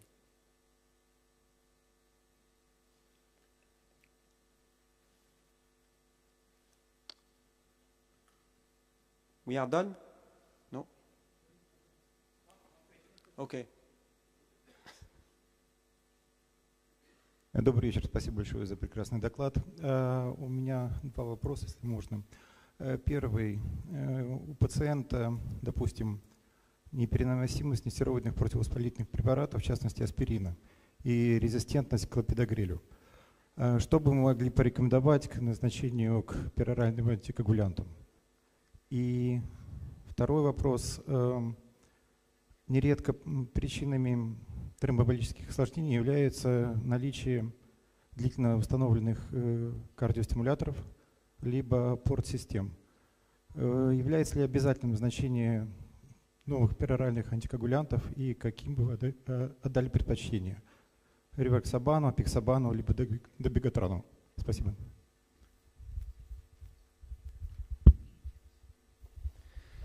So the first question is, so you have a patient with aspirin intolerance and clopidogrel resistance. This may exist. This is quite rare, but when you deal with this kind of patient, you may use other P2Y12 inhibitors like ticagrelor or prasugrel. And for example, in the REDUAL trial, in the Pioneer trial, and in the Augustus trial, 6% of the patients were on ticagrelor. So it means that you can use them if the bleeding risk is low and if there is no other possibilities. But it is not recommended as a routine approach. Now for the second question, I understand that what is the best NOACs? To be honest, I don't know. You should use the one you are comfortable with. This is probably the best answer. If you look at the AF trial, probably it looks like the apixaban was probably one of the safest and the one which has some kind of mortality benefit. But so far, this is the only thing I can tell. Now, I think that the third question was with respect to devices, bioprosthetic valves or ICD. I think that NOACs now are currently used, but to be honest, I don't know if we have enough data to support that. We have valve thrombosis on NOACs. Probably they are less frequent than with antiplatelet therapy, especially for the TAVI. But we need to have more data to be able to provide a definitive answer to this question. Okay, thank you. Bye-bye. Большое спасибо, коллеги. Мы выбились из регламента. Поблагодарим, пожалуйста, профессора Collet. Я понимаю, что вопрос антикоагулянтной терапии дезагрегантной очень актуален. И я попрошу Татьяну Владимировну Вавилову подвести итоги и суммировать. Добрый день, вечер, уважаемые коллеги. Ну, несмотря на некоторые изменения в программе, я поняла и по временным рамкам, и по тематическим, я все-таки буду придерживаться того, что заявлено в первоначальной программе, и речь пойдет об антикоагулянтной терапии у больных с фибрилляцией предсердий, но с акцентом на российский опыт. Так, это коротко. И постараюсь быть краткой. Итак, если человек не получает антикоагулянтную защиту, антитромботическую защиту, то с высокой долей вероятности он имеет осложнения ишемического характера и кардиоэмболический инсульт у больных с фибрилляцией предсердий. При анализе той ситуации, у кого случается этот ишемический инсульт, оказывается, что значительная доля, более 80% этих пациентов не получали вовсе рекомендуемую терапию или не получали ее не в том виде, как это должно было быть. Могут быть неудачи и в случае, если все назначено правильно, и правильно мониторируется варфарин. Но никто и не обещал стопроцентной защиты от ишемических событий. Эту картинку вы все знаете, и все показания на сегодняшний день прописаны и известны. И мы идем уже с этой картинкой в руках в клиническую практику и наблюдаем за определенными случающимися с пациентами событиями в рамках наблюдательных регистров. Одним из таких регистров является регистр Глория АФ, который показывает, как распределяются на сегодняшний день прием разных вариантов антитромботической защиты у больных с фибрилляцией предсердий. И российские коллеги, российские ученые также принимали участие, принимают участие в этом регистре Глория АФ. Вы видите здесь некий клинический портрет. Это цитата из названия статьи, опубликованной по данному поводу, с довольно высокой коморбидностью, примерно пополам разделившейся по полу. Средняя возрастная группа, средний возраст 63 года, но и достаточный разброс. Были ишемические события в анамнезе у значительного количества, более половины сердечной недостаточности, то есть такая достаточно тяжелая картина. И если посмотреть по данным этого регистра, что же получают российские пациенты, включенные вот эти 400 человек, за которыми тщательно наблюдали, то мы видим, что предпочтения отдаются прямым ингибиторам факторов свертывания.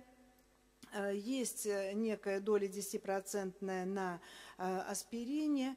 Совсем мало людей не получают никакой терапии, может быть, потому что они, хотя это было ретроспективное включение, и они не знали, что будут включены в регистр, но это немножко расходится с теми данными, которые были в Гарфилде в свое время представлены, и порядка 20% все-таки остаются на варфарине.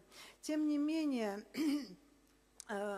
распространение новых антикоагулянтов, уже и не новых, а прямых оральных антикоагулянтов, идет очень быстро, и это обосновано теми исследованиями, которые проводились и которые подтверждают их эффективность и безопасность. Также есть дополнительные аналитические данные, которые из разных уголков России поступают и демонстрируют, что отсутствие терапии или неправильное ее назначение не защищает пациентов, и они находятся в зоне опасности, и именно такие больные получают ишемические события. Но надо сказать, что несмотря на такие успехи и понимание путей антитромботической терапии, антикоагулянтной терапии у больных с фибрилляцией предсердий, у нас есть и нерадостные некие данные, которые указывают также из различных субъектов федерации, из разных уголков России о том, что не уменьшается количество кардиоэмболических событий. Здесь представлены данные по Алтайскому краю о тромбозах и эмболиях в периферические артерии. И в целом общее количество экстренных тромбоэмболэктомий в России с 2014 по 2017 год выросло, как говорится в отчете ведущего сосудистого хирурга Покровского, представленном в 2017 году. Кроме той приятной пары мужчина с цветами, женщина, похожая на английскую королеву, которую вы видели, у нас есть и другая российская реальность. У нас есть пациенты, у которых нет другого дохода, кроме пенсии. Пенсия составляет, это данные по Курской области, составляет очень скромную сумму. Эти люди не получают помощи от детей в силу либо своей скромности и нежелания обременять кого-то, либо просто отсутствия таких родственных связей. И доктор, который их лечит, он знает об их проблеме, он назначает им оральные антикоагулянты. Но что же происходит дальше? Если понаблюдать за этими пациентами, то в течение года только 22% лиц остаются на антикоагулянтной терапии, в первую очередь потому, что это дорого. И в этих условиях, а также учитывая некие клинические группы, которые не могут жить, не могут получать данный вид препаратов и должны оставаться на варфарине, вот эта терапия и организация лечения варфарином, она остается актуальной. В принципе, она остается актуальной в мире, и она остается актуальной в России. Еще необходимо сказать также о том, что подчас просто не назначаются в должном объеме, по должным показаниям антивитамин К препараты именно из-за плохой организации, мониторинга этой непростой группы лекарственных средств. Для решения этих вопросов многие регионы России идут примерно в одном направлении, немножко избирая разные формы, и создают систему либо централизованного мониторинга, либо систему кабинетов контроля антикоагулянтной терапии. Такая система была создана в Санкт-Петербурге, она функционирует в рамках государственных гарантий. То есть обязательного медицинского страхования. Вы видите, галочками отмечены те места, где находятся такие кабинеты в нашем городе, хотя конфигурация города очень непростая, чисто территориально, и поддерживать везде одинаковую доступность бывает очень непросто. Своим путем пошла Курская область. В Курске создана система централизованного мониторинга международного нормализованного отношения, а по сути не этого лабораторного показателя, а по сути тех больных, которые получают антикоагулянтную терапию, варфарин в первую очередь. И система эта функционирует уже с 2012 года. И за это время увеличилось время нахождения в терапевтическом интервале пациентов с 30%, что очень характерно для России, это средняя российская обычная цифра, 30% TTR, до 70%. Более 3000 пациентов сейчас находятся под зонтиком этой системы. И вы видите, что те лица, которые находятся вне системы такого централизованного мониторинга, они получают ишемические эпизоды значительно чаще. Если сравнить два субъекта федерации, рядом лежащих Курскую область и Белгородскую область, то санавиация летает на тромбоэмболэктомии в Курской области значительно реже, и не потому, что нет такой возможности, а потому, что не из чего делать эмболэктомию, по сравнению с соседней Белгородской областью, где организационные проблемы мониторинга пока еще не решены. Но если все-таки не варфарин, а если мы все-таки можем и должны стараться назначать новую группу препаратов, то перед нами стоит целый ряд вопросов, и выбор идет совместно врачом и лечащим доктором и пациентом. И учитываться должны и данные рандомизированных исследований, и данные реальной клинической практики, то, с каким пациентом мы имеем дело, и какова фармакокинетика и фармакодинамика принимаемых препаратов, что говорят клинические рекомендации, и, конечно, что предпочитает сам пациент. Вот эти картинки всем хорошо известны, я не буду останавливаться на том, что прямые ингибиторы факторов свертывания – это хорошо, это не хуже варфарина, а по многим позициям, особенно безопасности по интеркраниальным кровоизлияниям, даже лучше. Но нужно понимать, что люди, которые страдают фибрилляцией предсердий и нуждаются в такой защите, в основном это пожилые люди. Более того, население земного шара стареет, и даже не всматриваясь в мелкие цифры, ну нет, они не такие уж тут мелкие, но видно даже по цветовой гамме, как к 2050 году более темными становятся поля на всех континентах, прибывает количество пожилых людей, увеличивается продолжительность жизни, и мы будем сталкиваться все больше и больше с проблемами необходимости антитромботической терапии. У пожилых пациентов мы должны учитывать несколько факторов. У них риски инсультов и кровотечений пересекаются. Есть группа хрупких пациентов, которые особенно беззащитны в силу своего биологического состояния. Пациенты с низкой приверженностью по разным, и по ментальным причинам, и по тем экономическим причинам, о которых я говорила, много сопутствующих заболеваний, существенным образом ограничивают нас состояние почечной функции, прогрессирующий атеросклероз. И на этом фоне мы стараемся не навредить больному, а стараясь не навредить, получается, что мы хотим снизить дозу, то есть дать пациенту минимально эффективную дозу для того, чтобы сделать то, что мы должны сделать, но все-таки не получить кровотечение. Надо сказать, что во всех трех исследованиях, тех трех препаратов, которые у нас на рынке есть, пожилые занимали значительную долю, лица старше 75 лет. Наибольшая доля была в Rocket AF исследовании, и в этом исследовании была показана эффективность и безопасность, достаточная безопасность препарата при сопоставлении групп.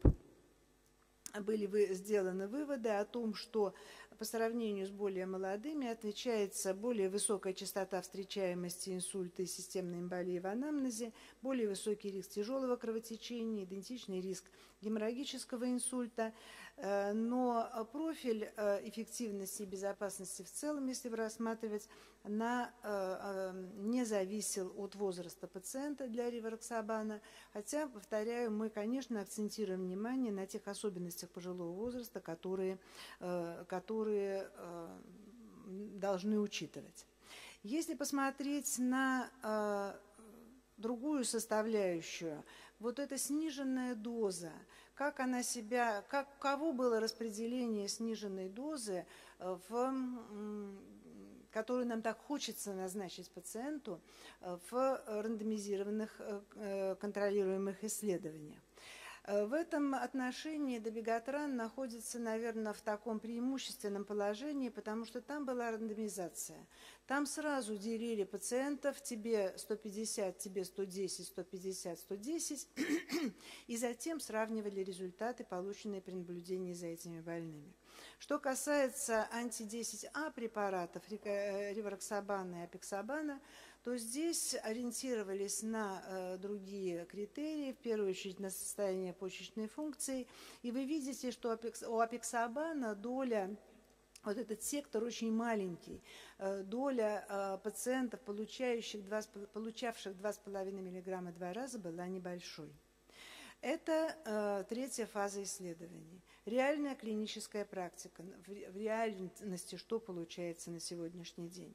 Почти поддерживает свои 50% распределение добегатран, увеличил количество лиц, получающих меньшую дозу ривароксабан, и значительно увеличено количество лиц, получающих сниженную дозу для апексабана. Вот это наше желание защитить пациента, не навредить ему, сыграло с препаратами, в первую очередь с апексабаном, злую шутку. Что получилось? Получилось, что при анализе довольно большой базы 15 тысяч пациентов, получавших стандартную или сниженную дозу препарата, можно было среди больных выделить группу со сниженной функцией почек, которые действительно нуждались в сниженной дозе. То есть у них были почечные показания к снижению дозы, но доза не снижалась. И условно, в кавычках, это можно назвать передозировкой. Совершенно логично, эти люди, которые получили большую дозу, чем могут пережить или вывести их почки, они дали большее количество кровотечений. И здесь 3 препарата не разделялись, потому что в целом количество таких больных было небольшое. А вот когда стали анализировать тех пациентов, у которых показаний к снижению по функции почек или для апексабана не было показаний, но из сострадания к пациенту, условно так можно сказать, маленькой такой вот пожилой женщине давали 2,5 мг, 2 раза снижали дозу, то получили эффект обратный. Больные были недолечены, не защищены, и в несколько раз увеличилось количество ишемических событий у лиц, получавших апексабан. В меньшей степени пострадали дабигатран и ривароксабан. Необоснованное снижение дозы апексабана в реальной клинической практике почти в 5 раз увеличивало риск инсульта. То есть мы не защищали, мы вроде бы что-то делали, вроде и совесть наша спокойна, а на самом деле мы не помогали пациенту преодолеть вот эти опасности, эти риски. Тенденция назначения низких доз прямых ингибиторов факторов свертывания характерна не только для России. Это происходит во всем мире. Вы видите, здесь представлены данные. Количество лиц со сниженной дозой ривароксабана одинаково в России и в других странах, но на 10% больше, чем в исследовании Rocket. Для дабигатрана ничего не происходило, как их было 50, так примерно 50, видите, Россия чуть-чуть выбилась, а вот апексабан, конечно, здесь представлен в очень такой, оказался в очень невыгодной ситуации. И таким образом мы понимаем, что следует избегать офф-лейбл снижения дозы прямых ингибиторов при отсутствии соответствующих показаний. В целом, заключая уже свое выступление, я хочу сказать, что мнение экспертов следующее на сегодняшний день. На основании имеющихся клинических данных невозможно рекомендовать какой-либо один из прямых ингибиторов фактора свертывания в качестве препарата выбора у пожилых пациентов с фибрилляцией предсердий. Наверное, не только у пожилых, наверное, это можно и распространить на всю когорту пациентов с фибрилляцией. И рекомендуется индивидуальный подход с учетом риска кровотечений, коморбидности, других факторов, связанных с пациентом. И профессор Collet очень доступно, очень наглядно показал, как сегодня представлено это в клинических рекомендациях. Благодарю вас за внимание.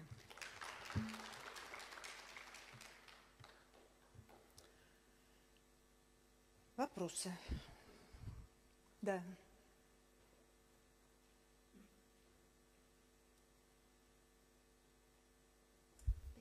Спасибо большое за интересный доклад по очень актуальной в настоящее время теме для практикующих докторов.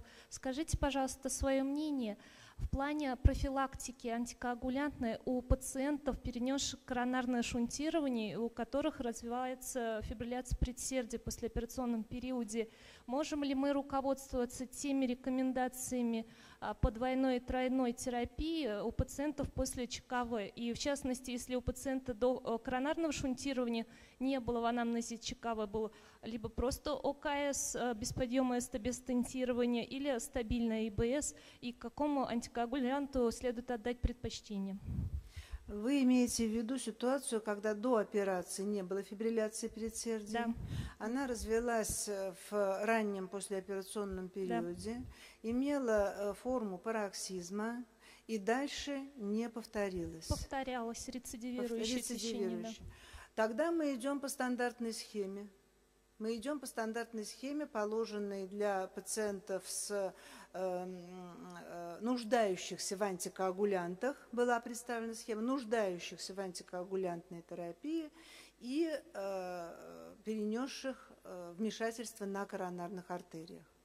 Если этот эпизод фибрилляции очень кратковременный и происходит в раннем послеоперационном периоде и в большей степени носит такой дисметаболический характер на фоне искусственного кровообращения или каких-то трансфузионных перепадов, тогда вопрос тоже решается индивидуально, но если это совсем первые часы в ранние, то мы можем не рассматривать этого пациента как пациента, нуждающегося в антикоагулянтной защите.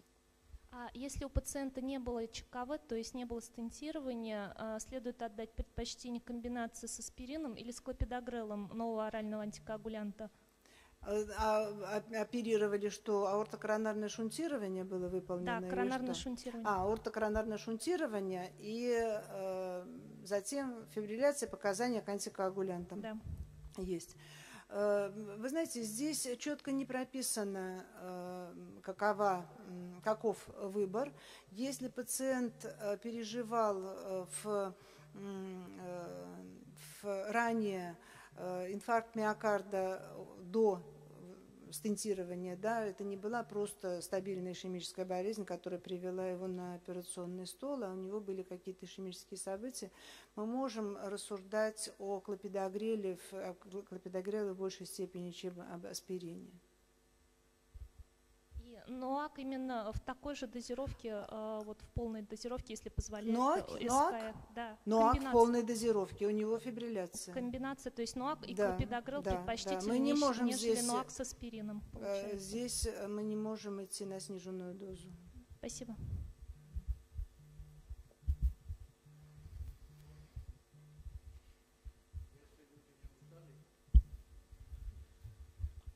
Скажите, пожалуйста, если вы, в зависимости от вашего ответа, может следовать еще второй вопрос.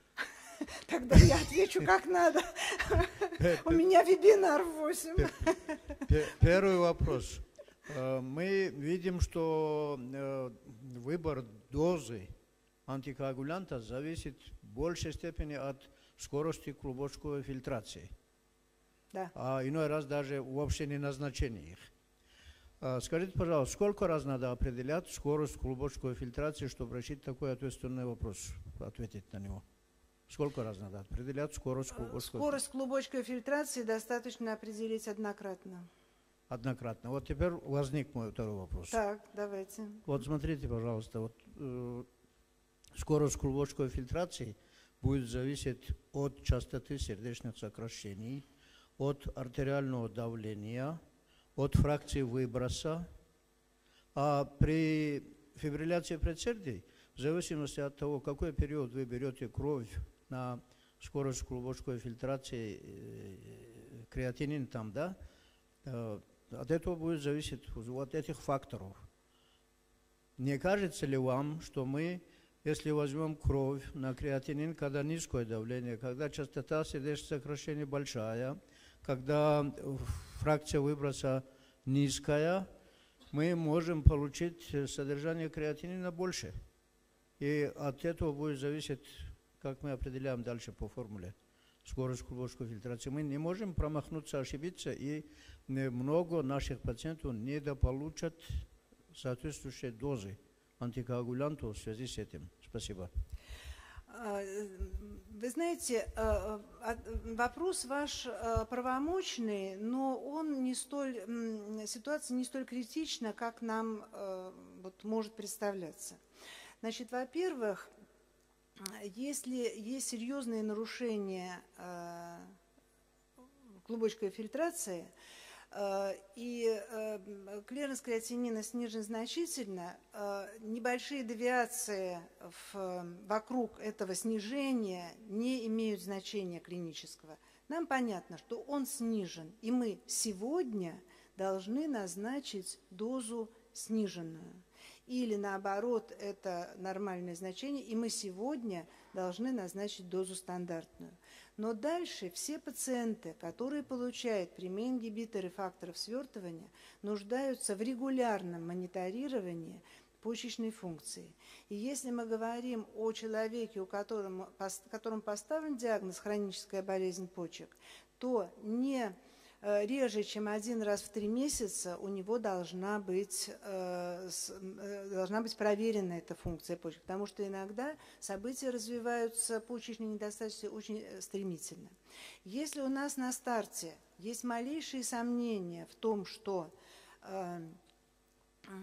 измерена функция почек, либо измеренная лежит в какой-то серой зоне, вот в пограничной зоне, да, либо измерена недостаточно корректно в силу какого-то состояния пациента, а может быть, иногда у вас есть сомнения в работе лаборатории, хотя это рутинное такое исследование, и там больших ошибок не сделаешь, то мы все равно должны назначить по тому факту, который сегодня вы измерили. Мы не должны откладывать период назначения. А дальше мы можем это сделать в следующий раз не через 3 месяца, а через 2 недели. И за этот период времени больной, уже начавший получать антикоагулянтную терапию и определенный щит, выставивший, за это время с ним ничего не случится.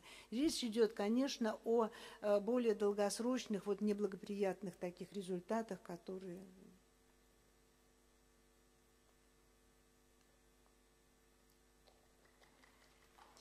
Еще одна рука. Здравствуйте. Спасибо огромное за доклад, за ответы на вопросы. Фибрилляция предсердий – это, несомненно, очень важная тема, особенно в нашей российской глубинке и действительности.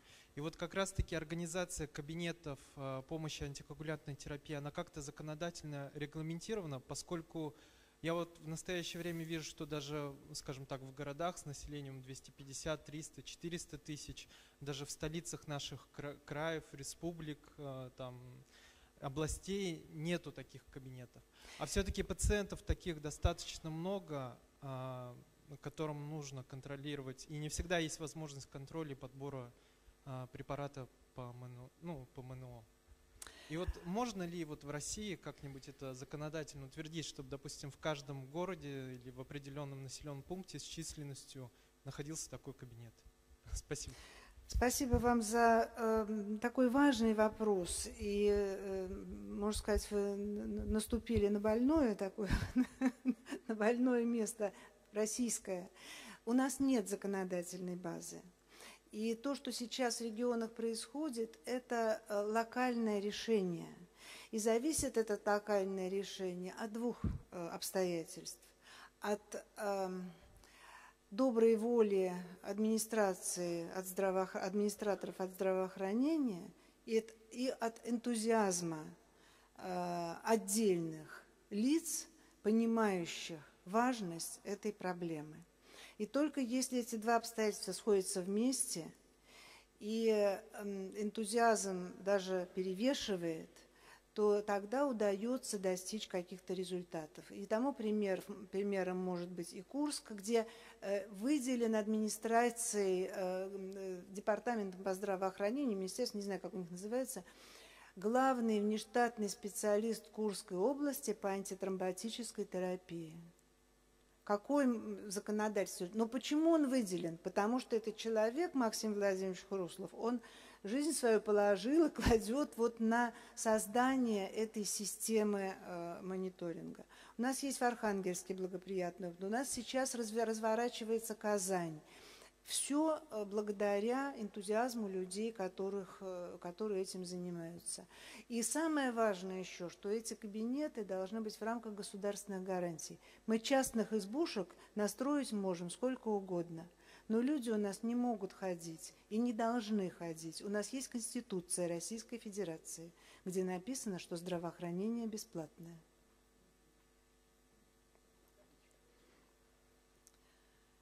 Если больше нет вопросов, спасибо большое за внимание. Кто хочет подключиться к вебинару в 20 часов, там будет продолжение этой темы, formamед.rf. Заходите.